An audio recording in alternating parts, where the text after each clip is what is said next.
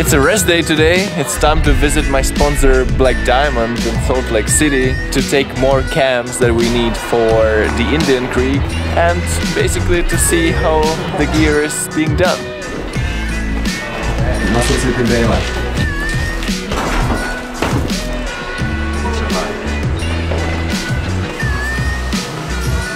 It was really interesting how much work there is even behind one single carabiner.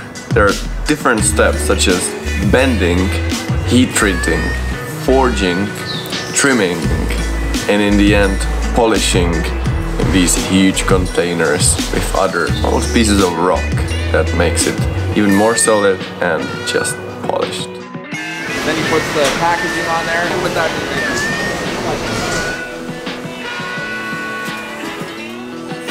And behind Camelot, there's still lots of handwork, and all these tiny pieces has to be assembled together. And seeing how these people work made me a little more confident about the gear, and at the same time value it a little more.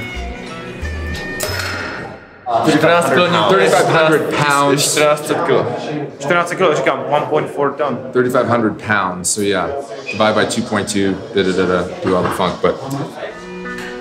Testing of the strength of the gear was also really interesting, and to learn where is the weakest point of contact of each gear. But anyway, the guys really have a big margin, and for example a Camelot resisted up to 16 kilonewton, which is anyway a power of a fall which we will not survive.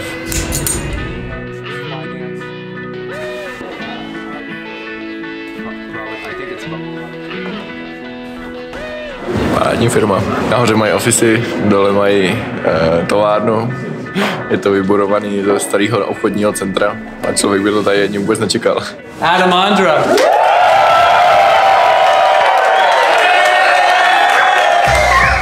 Still as powerful at the same time. Another project, and I don't know, get in there, Adam. Yeah. This is not a field.